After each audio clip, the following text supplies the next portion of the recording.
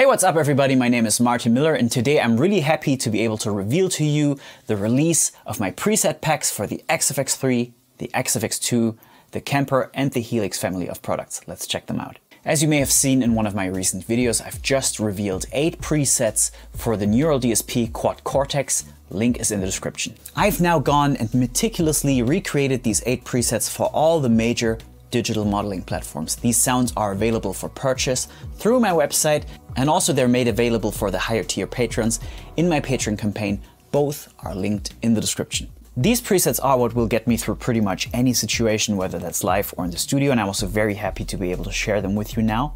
Obviously, they're created on different platforms with different features and different core sounds, but I made sure that they sound really, really similar. You get the same sound on pretty much any platform, and I could take any of these devices now and go into a real-world situation, and I would get my sounds right then and there.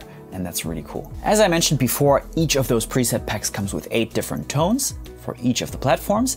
And in order to be able to demonstrate all of them to you in really quick succession and to be able to compare them, I actually recorded a DI signal and reamped it through all these devices so you can hear them side by side and compare the tonal differences. If you want to get a little bit deeper into the creation of these tones, please check out the video I linked in the description with the Neural DSP Quad Cortex. There I talk a little bit more generally about the philosophy behind these sounds. But without any further ado, let's now listen to some playing. Here are the tones.